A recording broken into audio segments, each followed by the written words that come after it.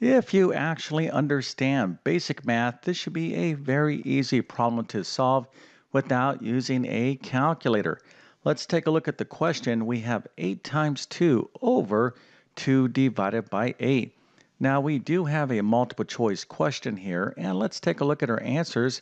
So A is 1, B is 1/4, C is 64, and D is 4. Okay, so once again, no calculators, but if you think you know the answer, put that into the comment section. I want to walk through exactly how to solve this problem step by step. But before we get started, let me quickly introduce myself. My name is John, and I have been teaching middle and high school math for decades. And if you need help learning math, come on over to my site, tcmathacademy.com. You can find a link to that in the description below. And if this video helps you out, or if you just enjoy this content, make sure to like and subscribe, as that definitely helps me out. Okay, so one more time, we have a very simple math problem, but a lot of people are going to get this wrong. Okay, so 8 times 2 over 2 divided by 8. Let's take a look at exactly how to solve this problem right now. Before we get into the actual math here, for those of you that are students and still have to take math tests and exams, never leave a math question blank, especially a multiple choice question. So if you're looking at this problem and you're like, I don't know what to do, but maybe this 2 and this 2 cross cancel, and this is 8 divided by 8. Maybe 1 is the right answer. Matter of fact, that is a fantastic guess. Unfortunately, it is wrong. But still, taking a guess is always better than leaving a question blank. But to guarantee that you're going to get the right answer, you simply just need to know the math. So let's get into that right now. And the first place that we need to start is the order of operations. So hopefully you're familiar with this acronym right here called PEMDAS. This is a checklist that goes from left to right. And in mathematics, a mathematical operation is something like addition, subtraction, multiplication, division, powers, parentheses, etc. So in this particular problem, we have multiplication and division, and this fraction bar right here is actually division as well. But there is another thing going on in this problem that is not so obvious and gets a lot of students confused. So let's talk about this right now. Now, before I explain PEMDAS as it relates specifically to this problem, let's just do a quick review of what this means. Okay, so again, when you have a math problem, we need to do the problem in the proper order of operations. So we need to start here with P. Now, P stands for parentheses. So if we have any parentheses or brackets like this or squiggly brackets like so, we're going to start there. Now, if you have some parentheses that are brackets like this in a math problem, you will start with the innermost parentheses and work your way out. Okay, now not every math problem will have parentheses, but if it does, this is where you're going to start. Now, E stands for exponents, and an exponent is this little number right here in a power. So 2 to the third power, 3 is the exponent, and 2 is the base. So you can think of exponents as powers. So if you have any powers, that's what you're going to do next. Now, M, D, A, and S stand for multiplication, division, addition, and subtraction. So the next thing that you're going to do is not just multiplication. We want to look at multiplication and division as a group. So you're going to do any multiplication and division you have from left to right. This is an area that a lot of people confuse. And then when you're done with all multiplication and division, you'll move on to any addition and subtraction and do that from left to right as well. Okay, so let's go ahead and think about PEMDAS as it pertains to this problem right here. Okay, so let's just kind of ask ourselves, do we have any parentheses like so? Well, remember, P stands for grouping symbols, okay? And there is a grouping symbol going on in this problem that is not so obvious. So grouping symbols can be things that group numbers together, right? So if I have like 2 plus 3 divided by 7, I can group 2 and 3 together like so, or maybe I can group 3 and 7, this division part right here by parentheses, right? So I can group numbers using these notations or this notation, parentheses or brackets. But that's not the only way I can group numbers. Matter of fact, this division symbol right here in this fraction bar is in fact a grouping symbol. So in other words, this up here, this 8 times 2 is like one group, and 2 divided by 8 is another group. So in this particular problem, if we're following the order of operations, we need to think of the numerator and the denominator as their separate groups.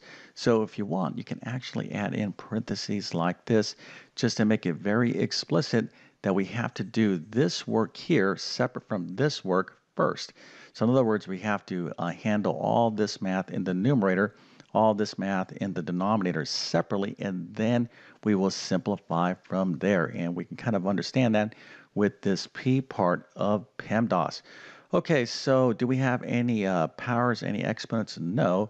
Do we have multiplication and division? Yes. Do we have any addition and subtraction? No. Okay, so really what we need to do here is start to simplify the respective numerator and denominator. Again, we are simply going to follow the order of operations to do this problem.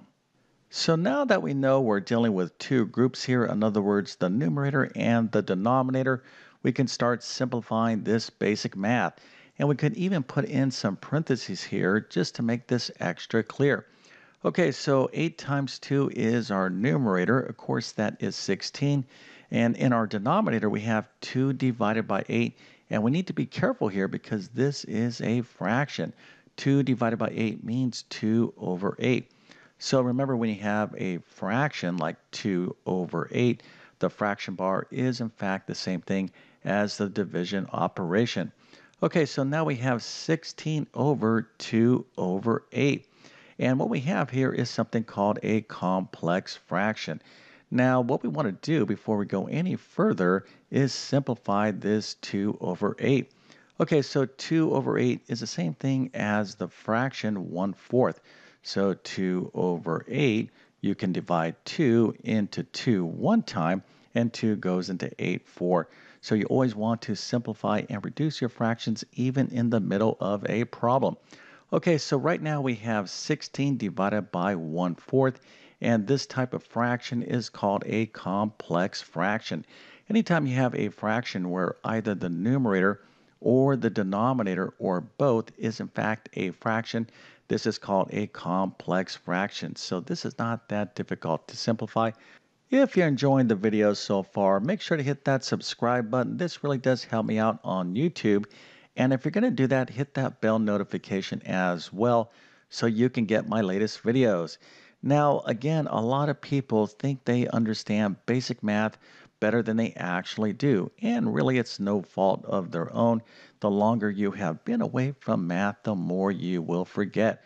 So if you want a great quick review of basic mathematics, this is really, really important, especially if you have any desire to learn things like algebra. Check out my Math Foundations course. I'm going to leave a link to it in the description of this video. That will be a perfect start for all of you out there that want to kind of reestablish all these basic math skills that maybe you lost many years ago. Okay, so let's go ahead and finish up this problem. So only a few more steps until we get the final answer, but first we have to deal with this complex fraction. So we have 16 over the fraction 1/4. Now, to deal with complex fractions, the easiest way to do this is to change the fraction bar, or to think of the fraction bar as the division operator. So we can rewrite this complex fraction as 16 divided by the fraction 1/4. Okay, so if we could figure this out, we will have the final answer. So how do we divide fractions? Well, 16 is really not a fraction, but if I had a fraction here, and I can make 16 into a fraction pretty easily as 16 over 1. But just because it's not a fraction, we still need to treat this as a fraction division problem. And the way we deal with fraction division problems is to go from division to multiplication by flipping the fraction to the right of the division symbol. Okay, so we're going to go from 16 divided by 1/4 to 16 times 4, or 4 over 1. So if we flip 1/4 upside down, we get 4 over 1. So really all we have to do is figure out what 16 times 4 is. which of course is going to be 64, which is our final answer. Okay, so how did you do? Well, if you got this problem right, you definitely get a nice little happy face, an A plus a 100%. That is fantastic. Now, if you didn't get this right, as long as you learned something, that's the whole point of my videos. Now, again, if you want to review basic math, make sure to check out my Math Foundations course. You can find a link to that in the description of this video. Okay, so with all that being said, I definitely wish you all the best in your math adventures. Thank you for your time and have a great day.